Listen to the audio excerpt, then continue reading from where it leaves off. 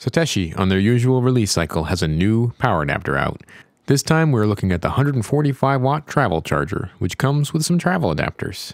We get a not replaceable plug, we get a NA not applicable plug, a Euro plug, a crooked plug, and a big plug. Those are the technical terms. As usual, this Satechi adapter will be put through the testing paces and its features and functions will be displayed. The longevity and thermal performance will be explored, as well as some exploration as to why this might not be the best international traveler. The charger or power adapter, same thing, will be compared to near competition as well. I will be comparing to a bunch of other random wattage chargers. I don't think I have any exactly 145 watt matches. Unfortunately, I'm going to have to spill the beans early in this one and break the promise to only make positive reviews from now on. Yeah, this thing is not good. There are several reasons why I'd not choose this, and I will go through them in the video. In this series, I try to answer the question, which power adapter do I want to get? Always ask questions if you don't understand something. The performance is measured and compared. If you want more information, see the links in the description. Thanks to my patrons and channel supporters. The detailed data is on Patreon if you are interested. This is video upload number 200. It's a lot of videos. I need to start making money at this or give up. I can see why people don't review these products without a sponsor or a free item. I buy all of these. Should that be a point of pride that I lose money on every video, or should I start rolling in advertiser-friendly content? On to the show. Today, I have the Satechi 145 watt USB-C travel charger with model ST-W145GTH. The packaging is mostly cardboard, so that's not bad. The charger is plastic wrapped, but all the adapters are just in cardboard. To the recycling center you go. This adapter has 4 USB-C ports, so those of you that can't stand the sight of a USB-A port, you probably still won't like this one. There are several reasons for that. We'll get to that when we talk about the modes of operation and power sharing. The user manual has some claims of modes of operation, but basically the limits of wattage are presented, not the actual voltage levels or the type of mode being used.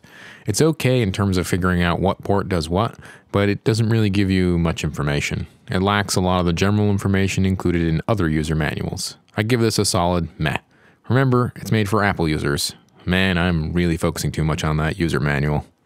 So, this adapter, like others I've seen from Apple mostly, lacks a 12-volt mode and also lacks any programmable power supply modes. So this is a somewhat limited device.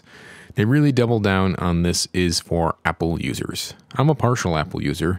I do just fine with these, but I specifically don't use PPS for anything. The lack of modes is a disappointment though on a brand new product for 2024. It starts to tell the story of what this adapter really is and how it could be more, but the idea to reduce the capabilities heavily limits its marketability. Do you use a MacBook? Comment below. The power adapter has removable plugs. These are unique.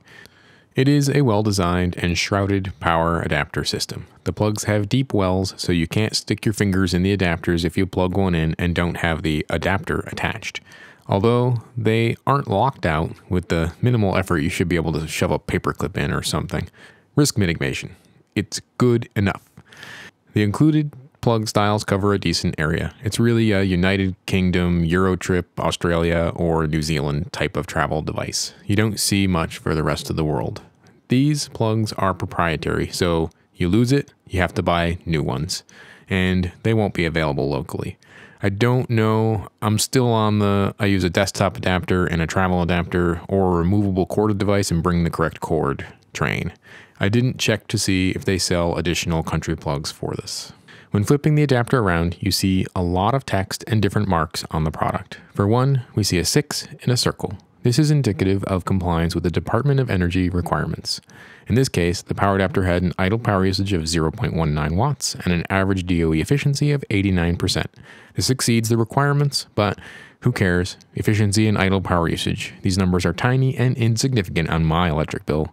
Well, it's more of a big picture problem than a small picture problem, so bigger than you. Well, in this case, maybe not so bigger than you. The efficiency is poor.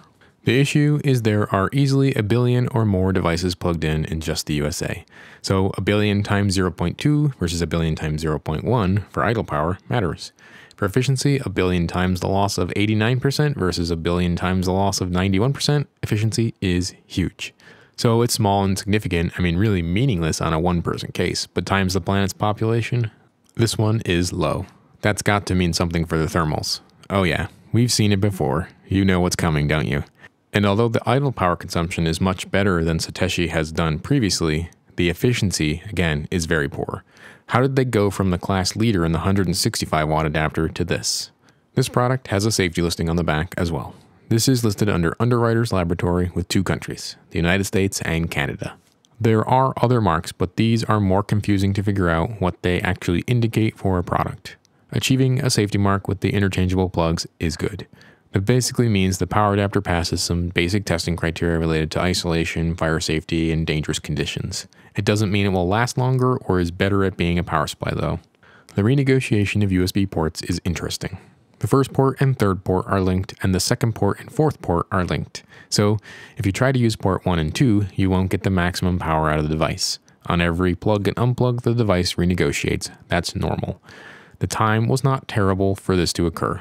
The issue I ran into is that once you start to drop power, it cuts out again and renegotiates again while power is being consumed. I don't like this, figuring out what it's doing after it started doing the charging process. So onto the part where we talk about electrical isolation. This product is well isolated, but it has a lot of leakage coupling between the mains and the output. For something advertised as a travel adapter, I really expect low leakage current.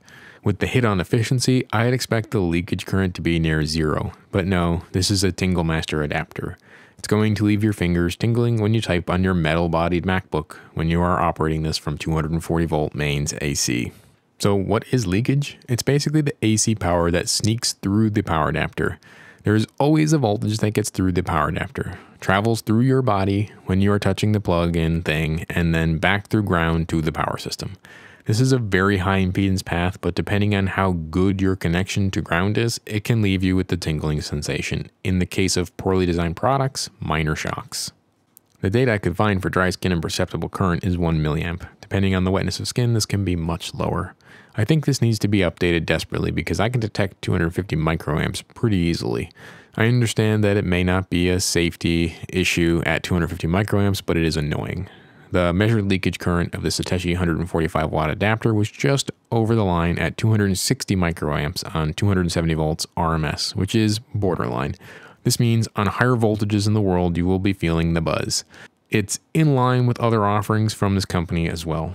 It's fine on 120 volts, which is probably why I never had any problem, but bad above that. Don't try this at home. The Satechi 145 watt power adapter is a solid middleweight adapter. It's heavier than something like the Rokurin 140 watt adapter or the Anker 150 watt adapter, but at least it's also a lot bigger. Wait, why does this exist? It's bigger and heavier than similar power leveled competition. You can argue if the extra 100 grams of weight will make the difference. Since an adapter would be required for any of these, I don't consider that extra weight or space, since it's equal in all cases. This is not really a win. I'm way too strict though. It's fine. It will work. It's not a lead brick and it's not the size of a desktop computer. Next, I took a look at the thermal performance of this charger. It is always the part that gets me worried that something is going to blow up because these get hot. Let's face it. If you want it smaller, that means they get hotter. In this case, after half an hour, things look toasty. We're hitting 7 degrees Celsius or 158 degrees Fahrenheit. After an hour, oh yeah, it didn't make it that long. So after 45 minutes, this thing shut down on thermal overload. The temperature made it up to around 80 degrees C. Yeah, that's 176 degrees Fahrenheit. Too much at the hottest point. I did stand this adapter up to give it the most exposed surface for maximum cooling effect, and it didn't help. This is hot. Hot enough that it shut itself down. This is a direct result of the lower efficiency. It is good that it shut down, and it did recover at least. It has to put that lost power somewhere and it turns into heat. Another reason every percent of efficiency matters. In my last video, I spent some time talking about capacitors and how heat is the enemy of longevity with this particular component. The failure is often because of one component, the capacitor. It's always the capacitor. In this case, an electrolytic capacitor. Often located in one part of the power supply, the auxiliary supply, which powers the circuit that powers the power adapter. As already shown, the external temperatures get hot. This worries me that with heavy use, this power adapter will not last a long time. I'm sure Satechi has done the mean time before failure analysis though on every component in this thing, so it has to be good enough. But if your stuff breaks early or just out of warranty, there may be a plan in place. time to buy a new one. Okay, time to compare some comparison numbers again. And looking at the idle power data from this thing in comparison with others of higher wattage variety, this thing does good. For 145 watt, it's not bad. Is it the best? No. But is it within a reasonable range of idle power usage on either 230 or 120 volts for a charger of this type? Yes. The response time was very slow. So if you plug it into 230 then swap it to 120 volt quickly, you will see the power consumption be zero for quite a while. During this time, the voltage inside is slowly falling, meaning that it has a decent amount of storage inside. The response to light loads was not bad either. It didn't try to run away until a higher voltage PD mode was engaged, but at that point, it's ready to deliver power. In terms of average performance, this adapter's average efficiency, specifically looking at the DOE6 efficiency, that means 25 to 100% load efficiency, this power adapter is lower than others. This is plotted versus power quality, which is just too much for one video.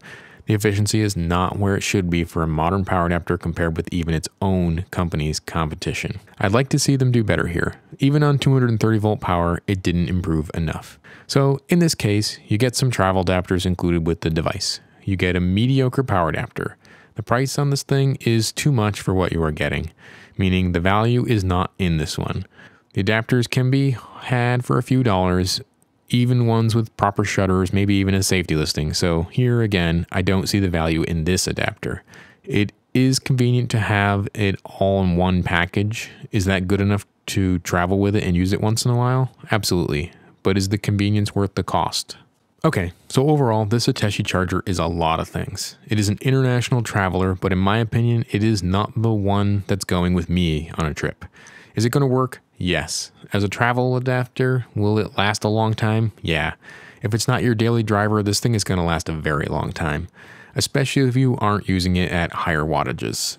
The trouble I find with this adapter is that it's also not a good travel adapter. The leakage is higher on higher voltages, and it's above a comfortable threshold for me. Again, this is my opinion, as I actually couldn't find good literature to support this. Also, the adapter overheated in less than an hour. I'm setting the bar high, but others can run for an hour at full load and not shut down, so why can't this one? The lower efficiency directly correlates to the temperature being higher. Am I being too strict here? Or am I nitpicking because I've seen better things? I'm not sure if I'm just being mean here, so will it work? Yes. Is it a top tier performer? No. 89% efficiency is good. Really, that's great. But in a small box with no cooling, I think it's too low. So let me know what you think. Should the government raise the bar to 90%? Thanks for watching. See you in the next video. Goodbye.